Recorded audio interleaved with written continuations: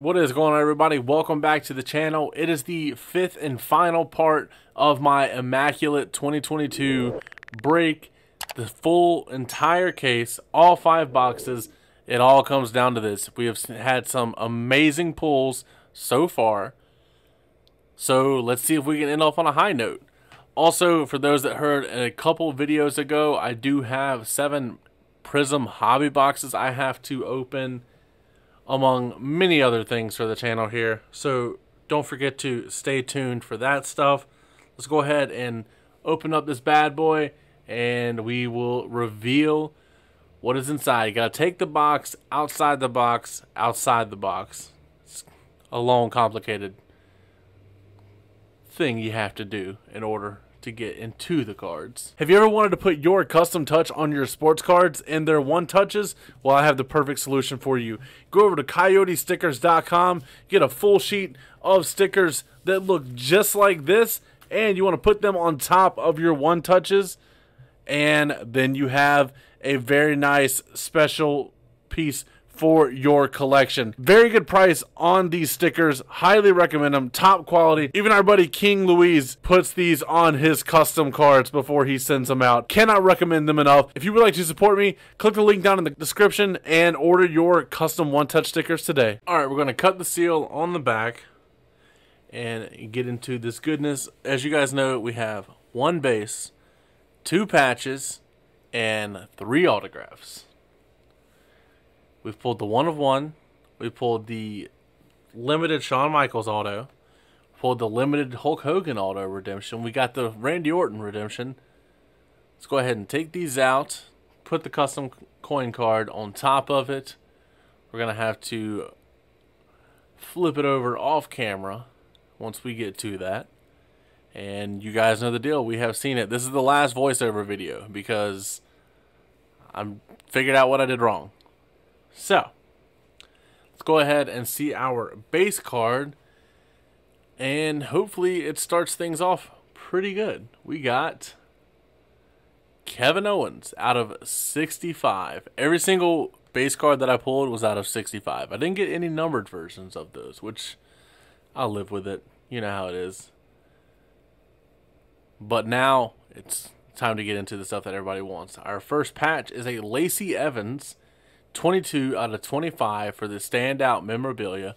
I like that it has the E actually in the patch. It's the same set as the AJ that we pulled in the last video. So I think that's a really good set, and I really want to go look and see how more from that specific set look. And there's the comparison between the Lacey and the AJ. Very nice there. If only we would have got one of those for our 1 of 1 instead of Roderick Strong. Our next patch is going to be none other than Jordan Devlin, or my bad, JD McDonough. This is the Performance Center shirt. I think, I could be wrong. There's a little bit of lint on the thing there. I had to get that off. But this is numbered out of 27. Yeah, I think this is the Performance Center shirt. Maybe? I don't know. Who knows? Who cares? But it is nice to get that after we pulled our Joe Gacy shirt card. But now it is time for the 3 autographs. I wish we would have gotten all autographs or something. Instead, I'm not a big patch person unless it's an insane patch. But our first autograph is Blair Davenport on the Shadowbox subset. It's weird that it's called Shadowbox, considering the fact that there's no Shadowbox whatsoever. But a nice, clean signature by her. I like her autograph for its simplicity, because you can read it, but like other people, they go extra simple, and they just put like their initials, and it's a waste of time. At least she writes out her name. Our next autograph is going to be Michael P.S. Hayes on the Immaculate Inductions. This is actually a really cool one to pull. It's out of 99, sadly. But this is from, well, this photo is from his Hall of Fame speech when the Freebirds got inducted. Very nice card. Number 62 out of 99. And it's really nice. It's actually on eBay right now if you want it. And I like that card. I have no personal use for it in my collection. But let's get into this final card. All this It's like $2,000 worth of product. All comes down to our last autograph, and it is Oscar patch auto out of 99. This is the same set that my Randy Orton redemption would be from.